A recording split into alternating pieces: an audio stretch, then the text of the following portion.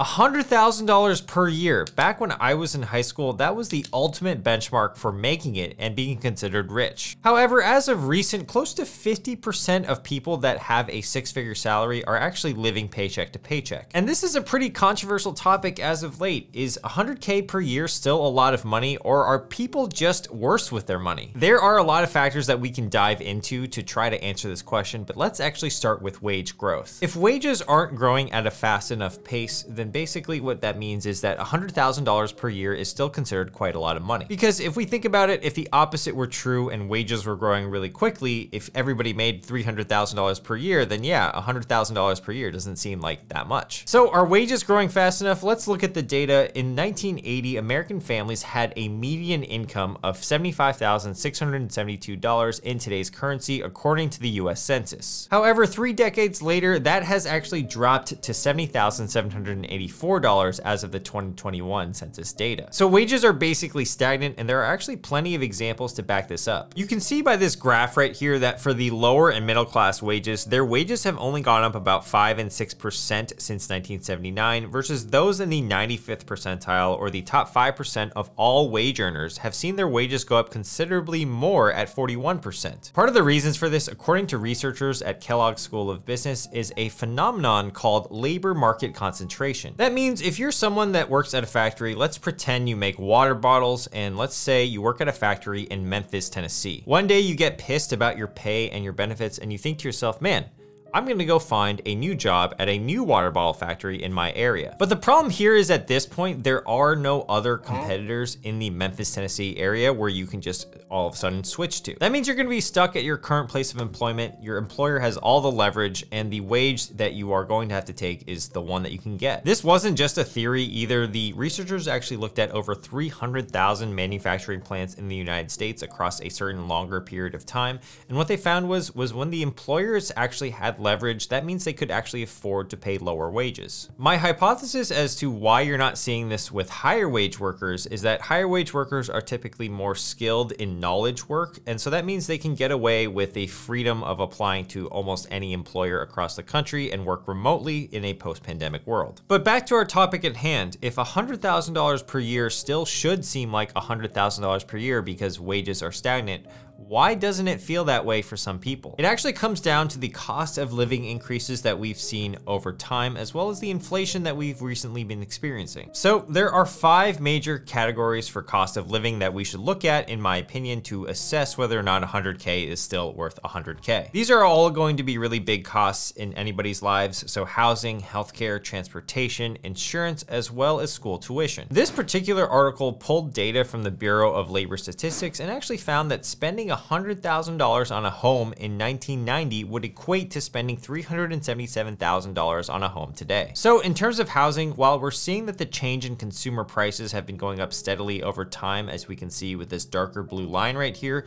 home prices have been outpacing that considerably. Basically, $100,000 back in 1990 is worth $377,000 today. So if we were looking at 6-figure salaries from a housing perspective only, then the 6-figure salary of $100,000 per year is no longer what it used to be. In terms of healthcare, that industry has just grown incredibly since 1960. So back in 1960, we spent about 5% of our nation's GDP on healthcare alone. But these days, health spending accounts for close to 20% of the nation's GDP. That just kind of shows you how big the healthcare industry has gotten. Out-of-pocket healthcare costs have increased roughly 27% adjusted for inflation since 1990. So that's not getting any cheaper and adds to the burden of basically living life. One of the biggest burdens to the household is also transportation costs. So if you guys have been keeping track on my channel, you'll know that the average car payment these days is $716 per month for new cars and $526 a month for used cars. The average car loan term is now 69.44 months, which is close to 6 years, and 81% of consumers buying a new car are actually going to get financing for it. That's leading to auto loan debt at historic all-time highs at $1.55 $1.5 trillion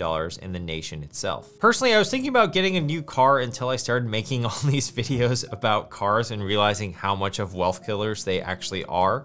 So I've actually decided to just hold on to my current car, which is already paid off. I'm just gonna run it into the ground as that's the best financial decision for me. In addition to this, I'm sure that you guys have noticed that gas prices are not going down either. They seem to be high across the board, even in states where they're typically lower. I was in North Carolina last week, and when I was just driving through and just looking at all the gas station prices, they were close to about $3.30 per gallon, which I thought was quite high for the South. I'm sure Europeans will still say that this is dirt cheap compared to their crazy gas prices over there. So if you are European, let me know how much they are in the comments. But for now, let's actually go through the car insurance prices because insurance is also getting expensive too. Between 1990 and 2020, car insurance had an average inflation rate of 3.8% per year.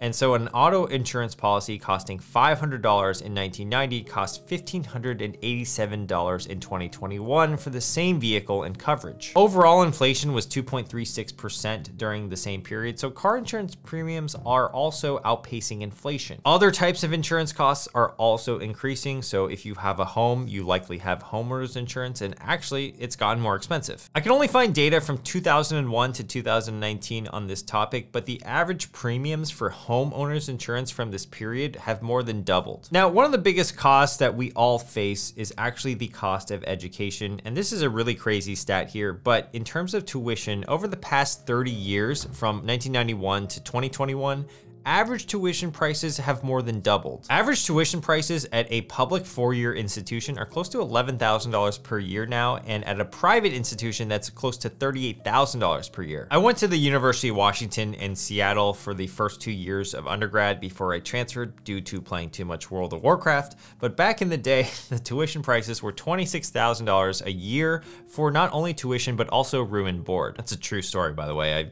I did leave UW because I played too much WoW. I ran that number through an inflation calculator, and $26,000 back then is worth $40,000 today. So my yearly tuition was $40,000, and here's the gross part. I actually went to the University of Washington's website a little bit earlier today, and I actually looked at how much tuition costs now, and these days we're looking at $64,000 per year out of state, which is that's just crazy. It's crazy to spend that much to go to Seattle because you're just gonna be sitting inside for half the year because it rains so much. So spending on these 5 major categories have really gone up considerably over the past 30 years. Now, if you pair that with inflation sitting at between 4 to 8% per year for the past few years, everyday living costs are also getting expensive too. According to the research, quote, $100,000 spent on goods and services in 1990 would require $231,081 to get the same amount of goods today. But if you've gotten this far in this video, you know that this doesn't tell the entire picture. $100,000 per year salary is going to depend on where you live as well. So is the 6-figure salary still considered rich? We're going to answer that, but first, in order to actually harness the power of your money and make sure you're maximizing your savings potential,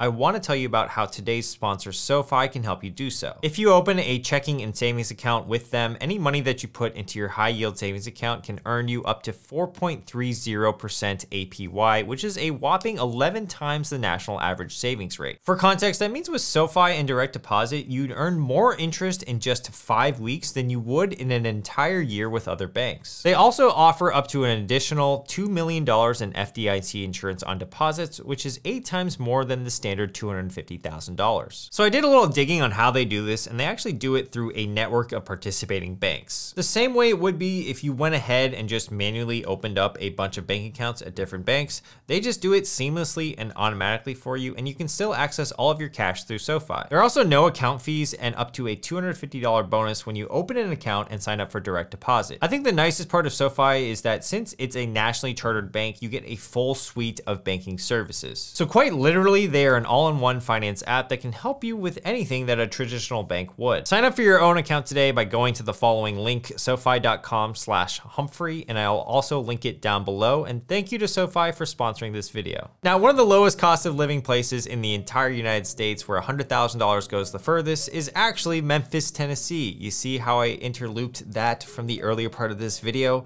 It's also followed by a bunch of cities in Texas. So this website, Smart Asset, they used a paycheck calculator to get the after-tax income, and then they compared that across 76 different cities and adjusted it for the cost of living using data from multiple sources. Since Memphis, Tennessee has a cost of living that is 14% lower than the national average, your money goes further there, and according to their calculations, $100,000 in Memphis, Tennessee, the after-tax earnings are worth $86,444 there. El Paso, Texas, and Oklahoma City, Oklahoma are actually number 2 and number 3 respectively. Now, when I told some of my friends, hey, Memphis, Tennessee is actually one of the lowest cost of living cities to live in, they retorted, yeah, but then you're in Memphis, Tennessee. And while I did somewhat agree with them there, if you're from Memphis, Tennessee, let me know in the comments, how is it there? I would argue that $100,000 per year is still viewed as a coveted salary and a really good thing to aspire to in a lower cost of living city or state. But as you go down the full list, which I will link down below, you'll start to notice that the $100,000 in take-home pay starts to decrease as cost of living increases.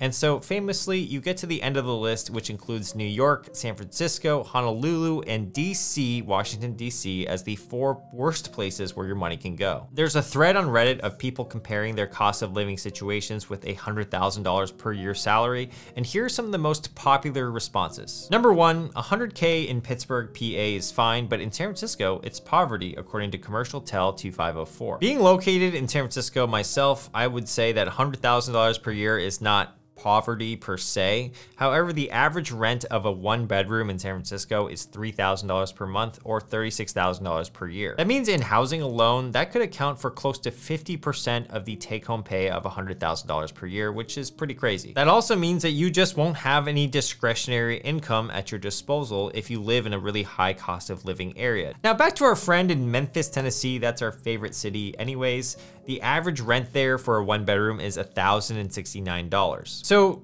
on just rent difference alone, you're looking at a difference of $2,000 from a low cost of living area to a high cost of living area, and that could be a huge factor on if you consider yourself rich or not. It's not that much better in other parts of the country either, so this person pays more than $30K for daycare and $20K for healthcare in New Jersey.